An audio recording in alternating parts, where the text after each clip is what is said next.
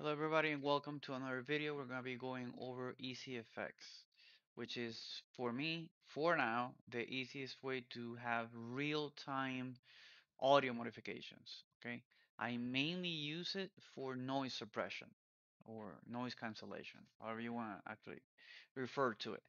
But it has other uses, especially for music, sound, sound editing in real time for bass and stuff like that, and also for voice. So for voice, it has the pitch, which is a typical thing that you see in other ones, like Lyrebird. Lyrebird, it's not actually changing your voice from one person to another, it's just modifying the pitch, and that's basically all it does.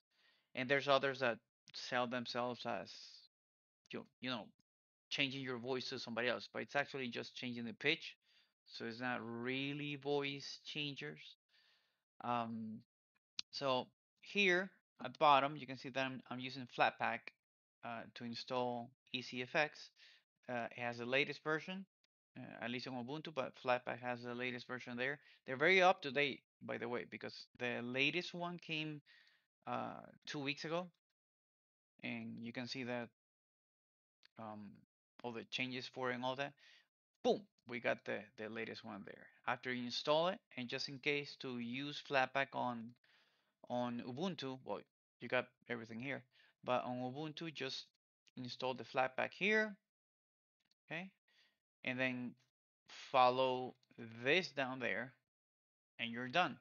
This is just an extra step if you wanted to, but it's just this one, install Flatpak with the app, and then just add the repository for the Flatpak, and you're done.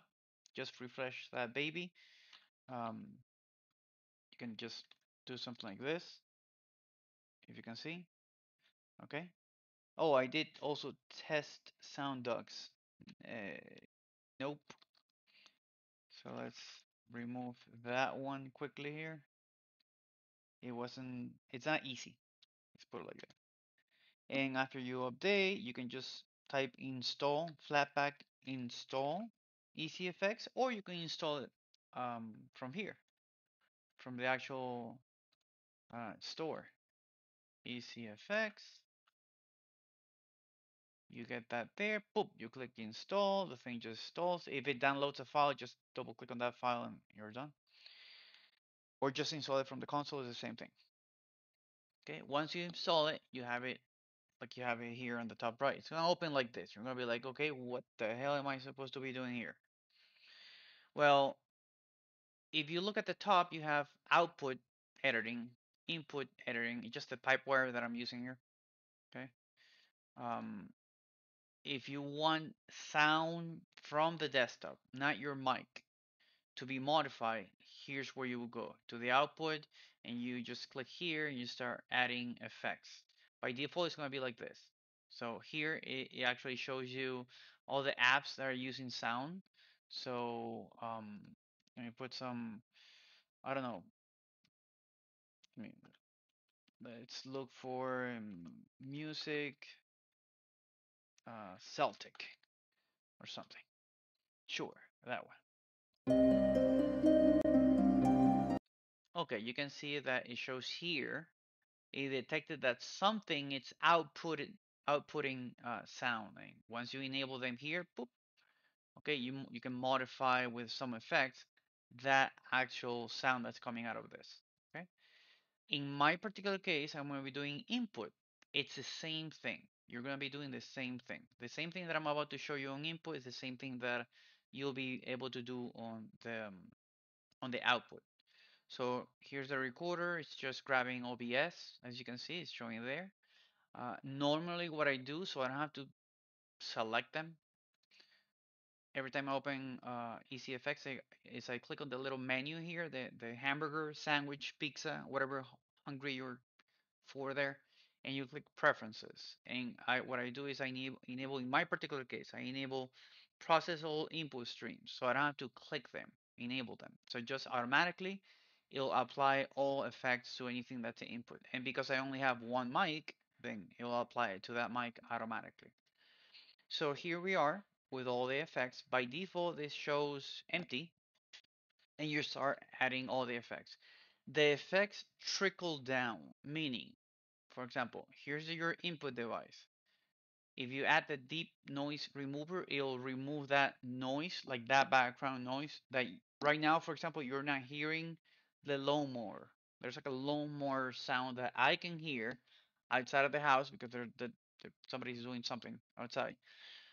And without this, you're gonna end up hearing the sound, whatever. And then have the pitch, which is the one that this EasyEffects is famous for. So the pitch is just literally changes your pitch. Uh, I love EasyEffects because it's very easy to apply the effects. Literally, that's what the name is for. So if you compare this to Carla, if you compare this to, well, there's others, okay? Just by doing this, You can see that my voice changed. I can hear the change of my voice, but I'm pretty sure you can hear it. If you want to hear the change of your own voice, there's this thing here at the bottom, which actually echoes out the sound that I will be hearing for myself. So I can hear myself deeper. Yeah, Winamp, Winamp. It really kicks the llama's ass. Yeah. so we go back by having this enabled here. I can actually test the quality, the pitch that I want to have, etc., etc. It's like an echo. And then we disable it, and now I don't hear myself. But this is for you to test with yourself how you hear it on a different app before you start recording. This is for Discord, this is for when you're gaming, whatever you want to do. So negative ones go deeper, and higher ones go chipmunk. So now you should be able to hear me like a chipmunk. Yep, quick seek. Anti-aliasing sequence length seek. Let me see. Yeah. Hey! Get it? Okay, so hope you like that part and you can see the how easy, whoops. There we go.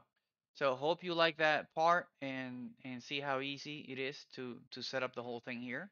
Again, once you open Easy Effects, it shows here. You click on input, start adding all the effects. If you already added them there, you'll be able to see them there.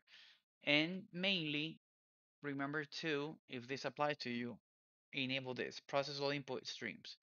That way, after you set up the pitch, noise remover and all that, you can just open EasyEffects and just go to your favorite game and you'll have that voice or pitch in regards to that. Do know that there's a bunch of effects, and by the way, there's new ones here compared to the last time that I tested, the last video that I did for this. Um, a lot of them are for output sounds, okay, to tune them in. Um, but there's fun ones like the pitch there. And there's others that you have to play around with this, but do remember the order in which they actually show here. So the order actually affects the final outcome of the effects for your either input or output. So that's it. So enjoy this. Remember that you can install it from Flatpak, which is super easy.